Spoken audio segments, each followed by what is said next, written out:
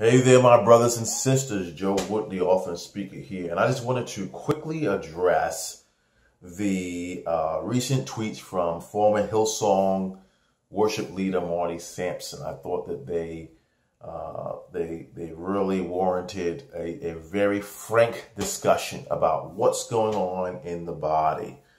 And I was sent several articles involving his tweets. Very interesting. It was about his renunciation of Christ and then his walk back of that and all these other things that he stated.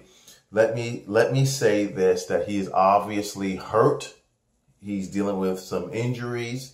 He's seen some things, and some of the statements that he's made do warrant an answer. I think that I am beyond the point where we just say, well, we're just going to pray for the brother, and then we kind of move on, and no one really addresses the thing. We say, well, you just got to believe. And yes, faith, we walk by faith and not by sight. At the same time, we've got to be able to offer answers to individuals. The scripture says to be ready to defend the faith at all times. That's what the scripture says, okay? So we need to be able to explain, offer some apologetics as to why we believe what we believe. All right. And he also brought up some points within his tweet that are factual. We cannot continue to just avoid dealing with some of the issues that have been going on, because what we're seeing is more people are being hurt, and they're disappointed and they're disenfranchised because we will not, or we refuse to openly address issues, to be honest and to be transparent with people. Okay? Transparency is important in the body of Christ. Honesty is important in the body of Christ. And so we're going to touch on a few issues. I'm not going to get into a deep theological discussion.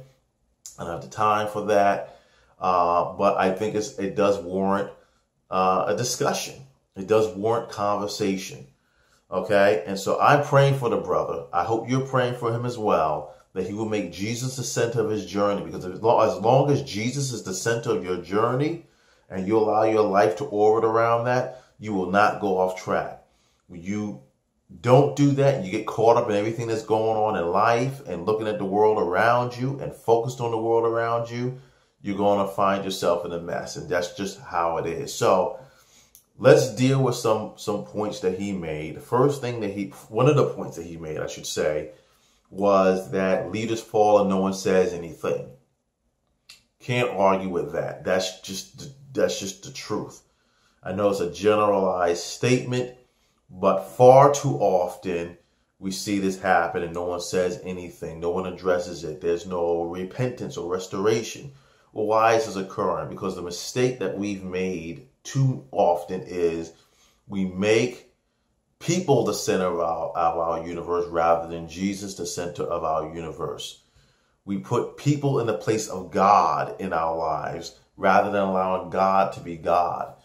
Now, I'm going to say this about leadership. We honor leadership. We respect leadership. We support leadership. We pray for leadership. We build leadership up. We serve the needs of leadership. But leadership must never become God in your life. Why? Because people are fallible. They make mistakes. They have shortcomings. Okay? And when you place a person as God in your life rather than allowing God to be God, you're going to be disappointed and you're going to end up hurt. Period.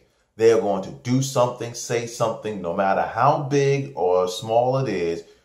You're going to do something or say something that's going to make you question your faith, not only in the individual, but your faith in God, because you've put them in a place that they have no business being.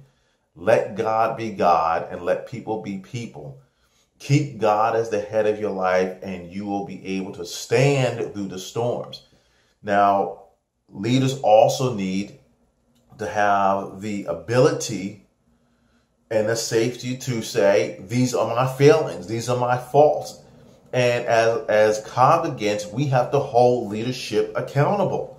Can't say, well, that, that's the pastor, so we're not going to say anything. No, that pastor is responsible to you, the congregant. They're accountable to their family, and they're accountable to God. And so you've got to hold their feet to the fire just as much as you would anyone else. If they're teaching incorrect doctrine, if they're living lives that are backwards and ungodly, you've got to hold them accountable. Why? Because they're not God, and they're supposed to be representatives, ambassadors of the kingdom. And so you never allow a person, no matter who it is, to become God in your life. Leaders have to be restored. There has to be a path for reconciliation and restoration. What this thing about hiding stuff and sweeping it under the carpet is wrong, and it is unbiblical, and it's causing a lot of hurt. I wrote a book years ago called Return Home Wounded Warriors, The Church Is You. And in that book, I addressed some of those very issues about the improper placement of leaders in our lives, where we put them and make them gods rather than honoring them as the people of God. And we should honor them. We should respect them, but they are not God. And when we do that, you're destined for hurt, and you're destined to fall yourself, okay?